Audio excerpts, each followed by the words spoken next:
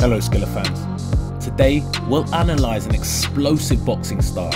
A style embodied by a high IQ boxer who capitalises on his opponent's mistakes in the most devastating way. One punch knockout power.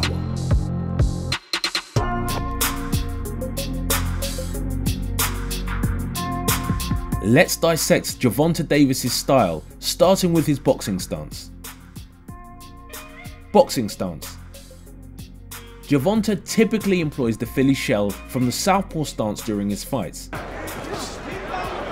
However, what's truly intriguing about his boxing stance is his excellent use of the long guard.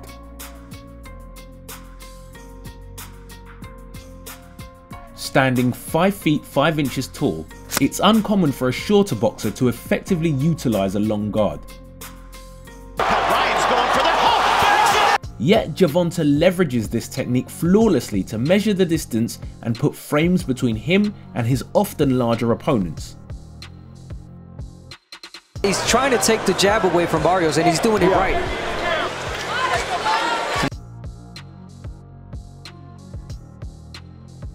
The distance between himself and Barrios now is,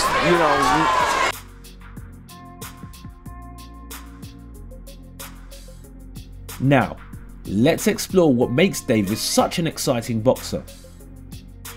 Changing levels. Okay, so what do we mean by changing levels?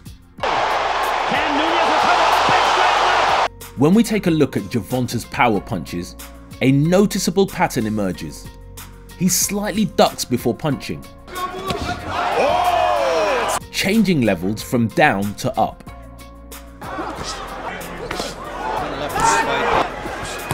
His natural heavy hands, along with that quick level change, is what makes his punches so powerful. Despite being the shorter fighter, he leverages this to his advantage by employing his legs to generate additional power.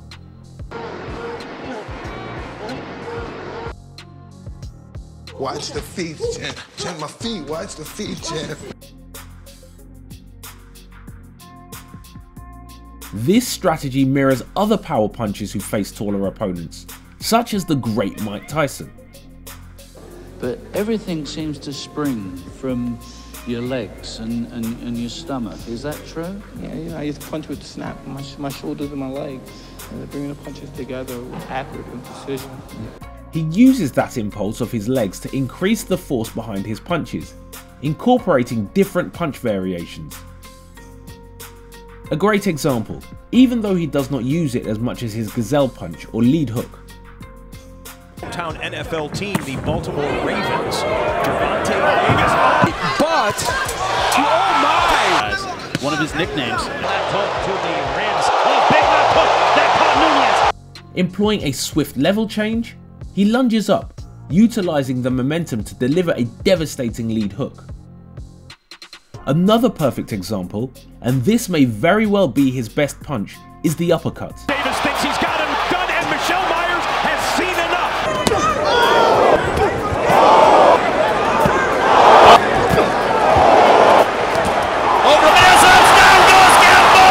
Another punch where he maximizes his height advantage with an explosive upward motion. And against definitely those combinations. Oh, and a cruise through the right, and Davis. And this is going to fold from his. Oh my! Collecting data. If there is something that stands out about Gervonta Davis, is how good he capitalizes on his opponent's mistakes.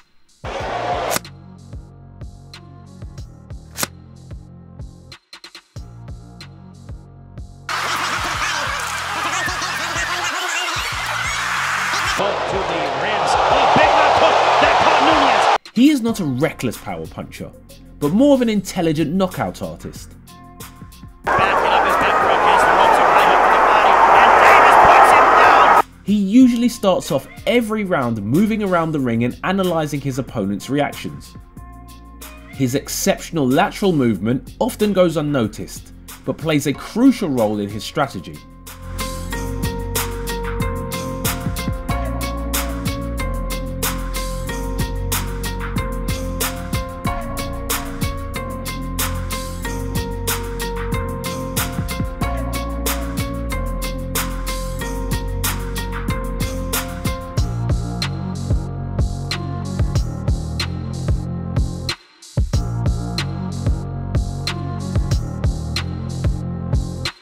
He is extremely confident just moving around the ring and being elusive, which enables him to collect data in the process.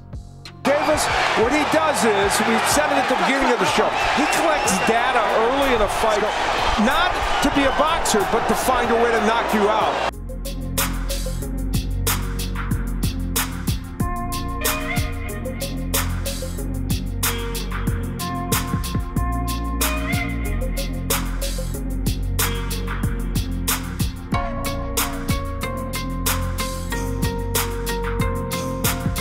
He doesn't maintain a constant pace. Instead, he takes time to analyze and then exploits opportunities. Respect for what he thought Sanchez could do. The approach from Voyages of PBC I haven't seen. We've seen ones and twos. We haven't seen those combinations. Yeah, Davis didn't want any part in touching gloves again. He says, I got some more cuts. Oh, and a second one! Oh! As mentioned by Kermel Moten in this clip. Tank, he move around more and he wait and he explode with shots.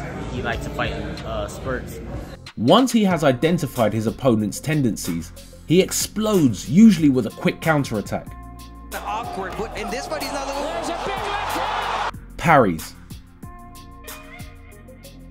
While he receives praise for his head movement, his parrying skills are equally exceptional.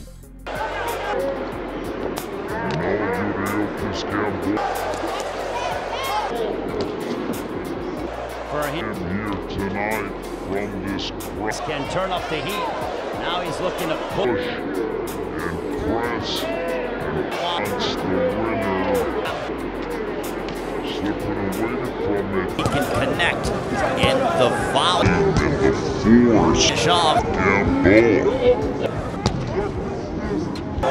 So far. Gambo's been down in the fight. His reflexes and rapid reactions enabled him to deflect his opponent's punches, especially at a distance. Boxing, and which basically means to put on Guishan. Miss left in round 2. Can Guishan survive? Side. He's going to try. He needs. It is not uncommon to see him using parries even during long combinations, and sometimes blending them with his head movement.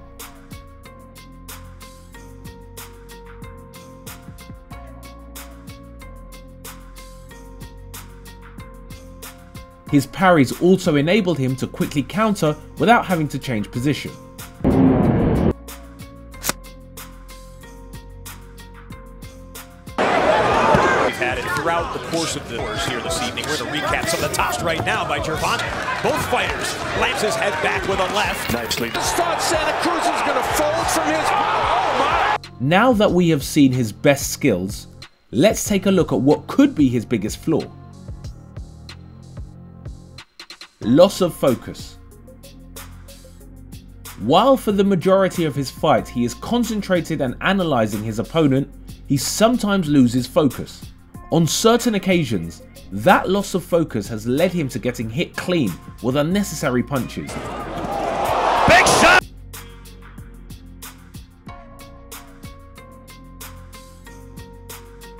Nevertheless, Davis remains an extraordinarily skilled all-around boxer, with one-punch knockout power on top of it.